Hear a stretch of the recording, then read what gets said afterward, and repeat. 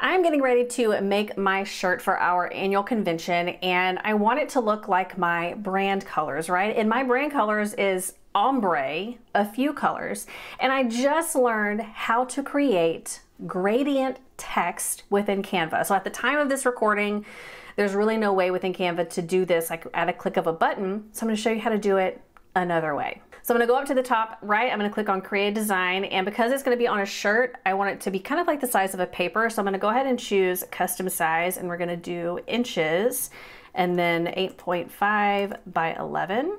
Perfect. So the second thing you want to do is you want to choose what colors you want to be in your text. So we can come up to elements and we can search for, gradient, and we can choose something like this, right? And then we can make it bigger, or we can do it like this way. You just have to choose what your colors are going to be. The best way to do this is going to be to search for gradient, or you could even do transparent gradient, which I've used before. And so that way you can choose multiple colors. But for this, I'm going to choose my personal brand image that I use. So I'm going to head to my selfies and I'm going to click here. We're going to make this fit.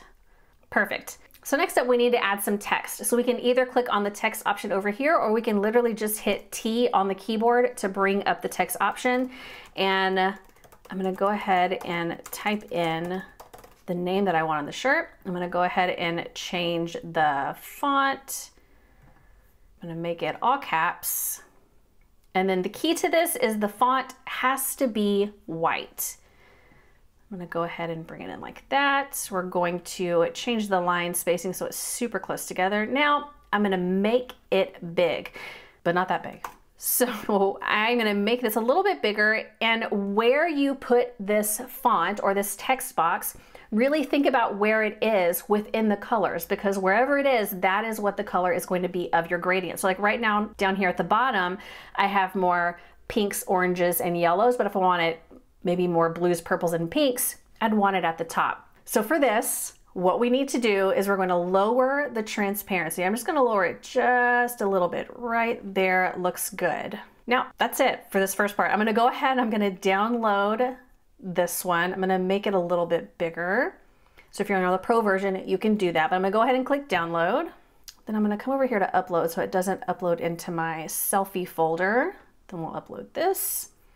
I'm going to add a new page underneath. We're going to bring this in. I'm going to go ahead and fill the screen with it. Now we're going to click on edit image. So I'm going to click on edit image. We're going to remove the background. Now sometimes this works, sometimes it doesn't. It really just depends. But if it doesn't, we can also use the erase button. Ta-da!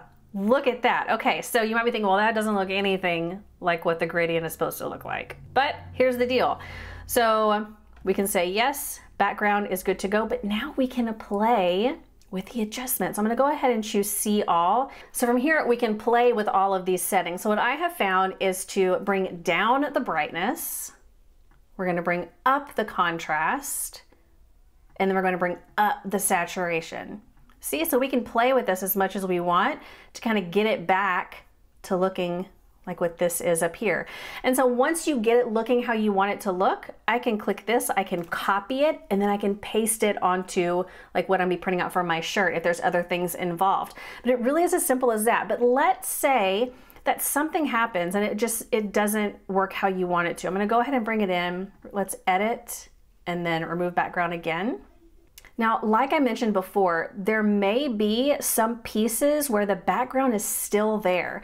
All you have to do is click on the erase button, and then you can come in. You can even change the brush size, make it super small, and then you can erase if there is something still left behind. And then even sometimes once you click done, if you click apply and then remove background again, sometimes that helps kind of clean up that background a bit. But it's as simple as that. If you have any questions about creating your own gradient text within Canva, please let me know, and I'll see you next time.